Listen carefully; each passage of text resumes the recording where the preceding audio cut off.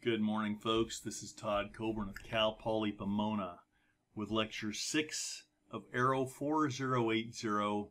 And today we're going to look at truss elements again, and we're going to extend their use into 3 dimensions. Okay, so we have a one-dimensional truss element that we're going to have placed in 3 space. Let's see how it works. So first of all, we can recall our basic one-dimensional truss element. We have the sign convention. We have our basic one-dimensional relations that relate our forces, our local forces, to our local displacements using the local stiffness matrix. Okay, this should be getting old hat by now. We've done this for 1 dimension, we've done it in 2 dimensions, and now we're going to do it in 3 dimensions. All right, so before we do that, we might drop back to statics where we looked at the direction cosines. Let's say we have a vector in 3 space, which means we have a 3-dimensional coordinate system. We can call it x, y, z, and we have this vector. And if we take a look at that coordinate system and take a look at the vector from end to end, we can see that this has x, y, and z dimensions. Okay, a good way to describe this, if the first point of the vector is x1, y1, z1, and the second point is x2, y2, z2, then we can define what the length in each direction is. We have an x length, a y length, and a z length. This one is moving in the positive x and the negative z in the positive y. And the distance that's traveled is simply x2 minus x1, y2 minus y1, and z2 minus z1, with the total length of the vector being given with a root mean squared kind of thing. Okay? We can express this as a vector by taking the magnitude and the relative lengths, where each relative length, the cosine of the theta that vector makes with the x-axis, is just the dimension, the x change over the total length, and so on for each of the angles that this vector makes with each of the coordinate axes. Okay, this means we can write it this way. We can write the unit vector either as those relative displacements or as the direction cosines, the cosine of theta x, cosine of theta y, cosine of theta z. Recalling that unit vector, then the length of that has got to be 1. Okay, and we can see this little red vector over here. Let's look at that again. Here's another way of saying this same thing. If we have 3 space with a vector in 3 space, and let's just focus on that vector, this is obviously a different vector, then the angle that makes with the x axis, this theta x is shown in the first picture to the left. The angle that vector makes with the y-axis is shown here, and the vector that makes with the z-axis is shown here. And an easy way of seeing this then is the cosine of each of those angles, just the direction or the dimension, that dx over d. The cosine of theta y is just dy over d. D is the total length. And cosine of theta z is just dz over d. The force, then, if that's a force vector, is just the x coordinate of the force, or the x component is just the magnitude of the force times cosine theta x, and so on. With this as the unit vector, that's another way of writing it. Okay?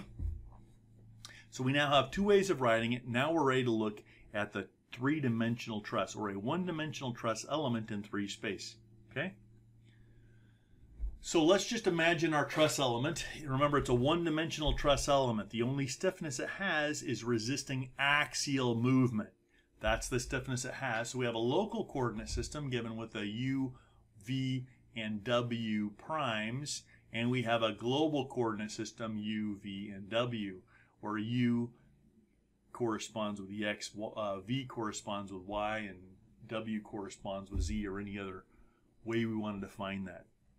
Since our direction cosine, each direction cosine, c of x, is just the cosine of theta x, and so on, we can write a 3D transformation vector using these direction cosines. This is relating our global x, y, and z, or u, v, and w, to our local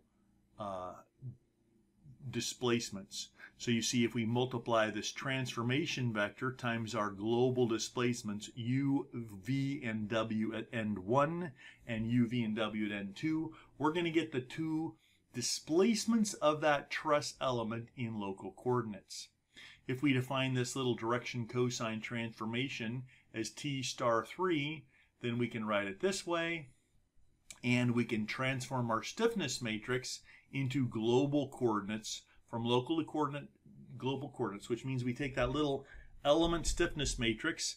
This is, we have a little local stiffness matrix for each element. It's a 2 by 2 for a truss element, right? Just a stiffness term for each end. And we're going to pre-multiply it by t star 3 transpose times our KL of that element times our T3 star.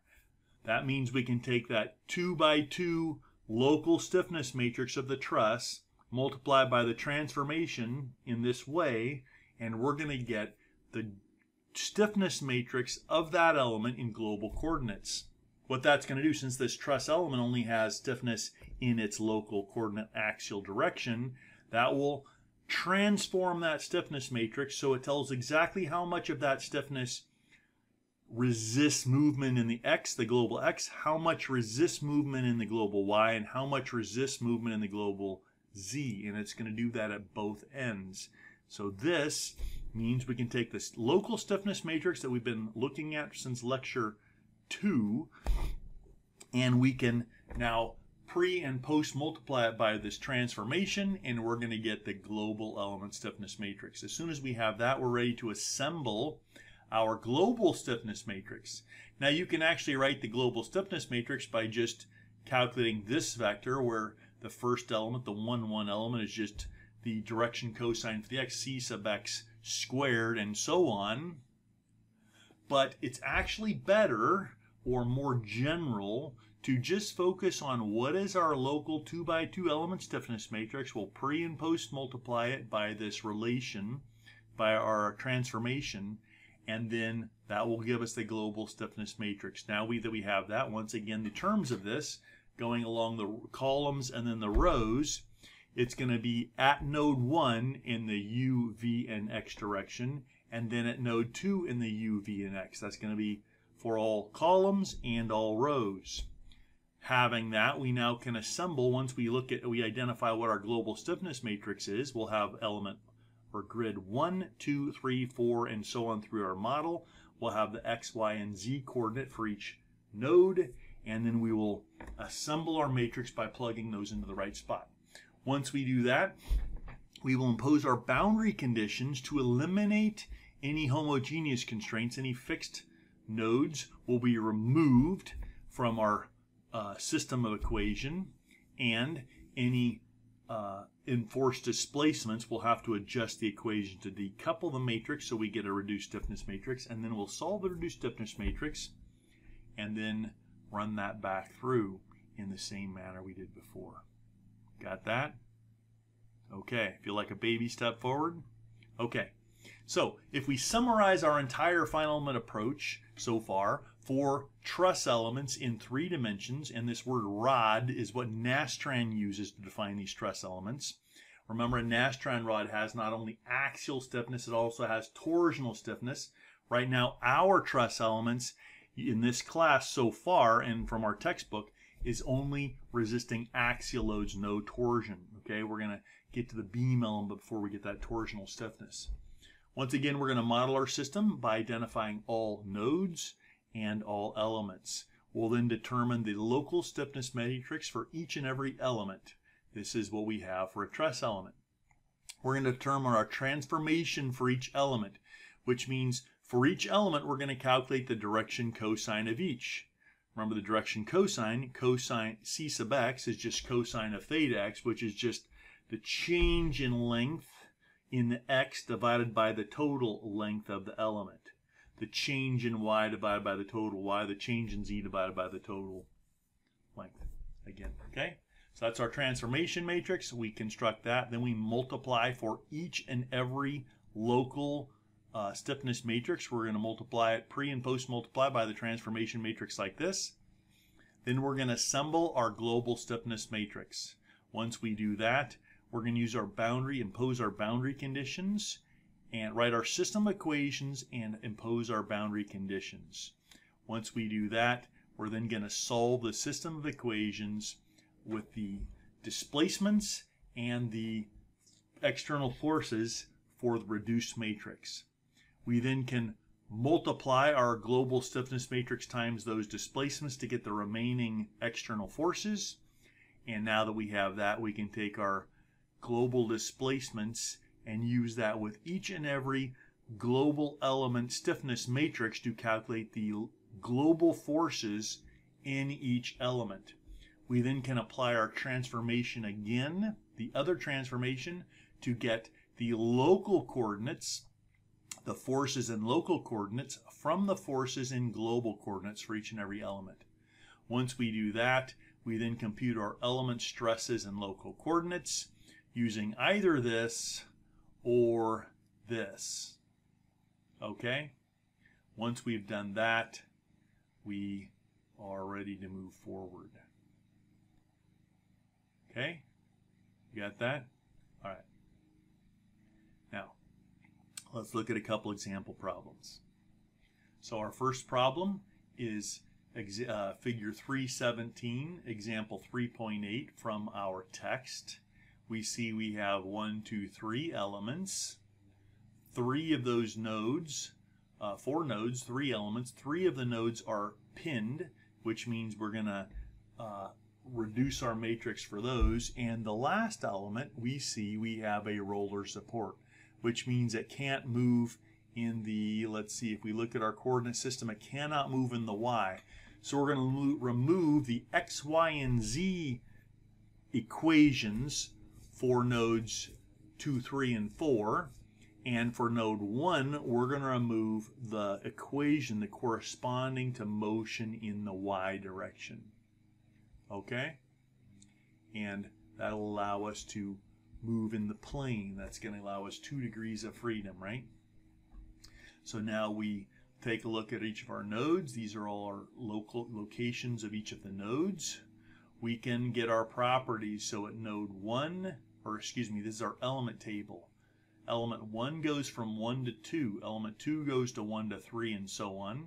We have the area of each, the E of each, and we can calculate the direction cosine, which means we take, if we look, for example, at element 1, the direction cosine should be this length. It looks like it's, let's see, this node here is at what, 72? So dx is 72 minus 0 over the length of that element. Dy is going to be, that's going to be 0 minus 36 over the length of the element, and dz is 0. Okay, that we can use those then to calculate the 3 direction cosines. We can calculate the length by taking the sum of the root mean squares of those 3 lengths, and we can do that for the other elements. This gives us our transformation matrix. Okay, so if we continue on with our solution, we're going to apply the transformation matrix to each local stiffness matrix. That gives us a global stiffness matrix for each of our 3 elements. We then can construct our global stiffness matrix in this manner, and that should give us this guy. You'll notice the columns have been labeled, and the exact, if you take this column, take the transpose of that, that's going to be the labels for all of the rows as well. We can see node 1, 3 displacements, node 2, 3 displacements, node 3 displacements. We now can remove all our homogeneous constraints, which means both the U, V, and W for nodes 2, 3, and 4, and the V for node 1. So we're going to get rid of element 4, element 3, element 2, and then we're going to get rid of the Y for the other element.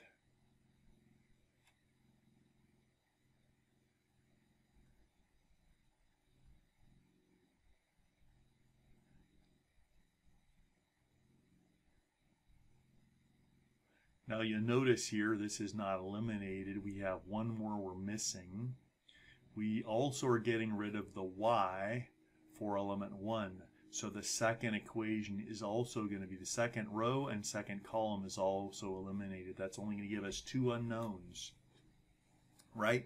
We're only going to have a U and a W displacement at node 1. When we solve that system, we're going to use this equation to calculate the two displacements we don't know.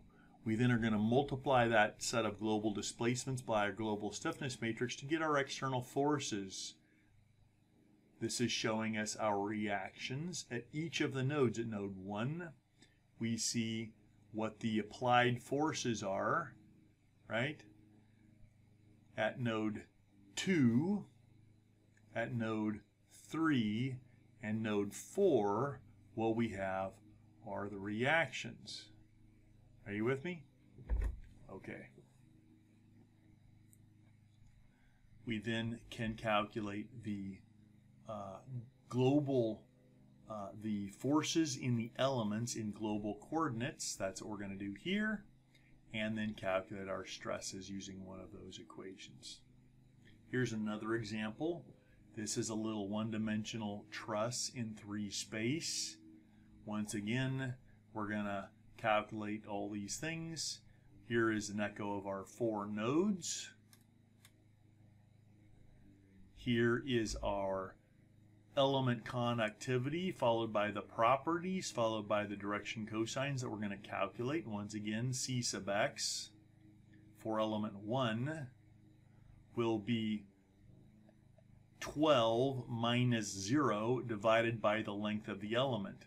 The length of that element is just 12 minus 0 squared plus minus 3 minus 0 squared plus minus 4 minus 0 squared. You take the square root of all that, that's the length of the element, and that's how you calculate your direction cosines. We then can calculate our 3 global stiffness matrices by taking the local stiffness matrix and multiplying by our pre and post multiplying by our transformation. We then assemble our global stiffness matrix, and once we do that, we can start eliminating our homogeneous constraints, which means that elements 2, 3, and 4, we're going to eliminate everything.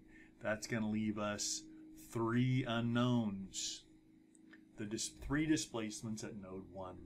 We can solve that system equation, the reduced system equations, to get our global displacements. Once we have those, we multiply them by our global stiffness matrix, the full global stiffness matrix, to get our external forces.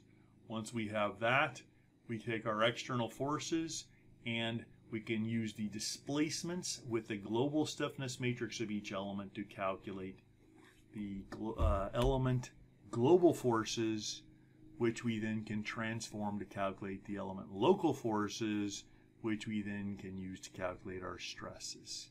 And that's what those are. Make sense? Okay. Now let's just take a look at some conceptual questions. For example, what is the difference between a 2D and a 3D analysis of spring and truss elements? All it is more terms in the matrix. There's really no difference. Okay? What mathematical concept is key to transforming our matrix?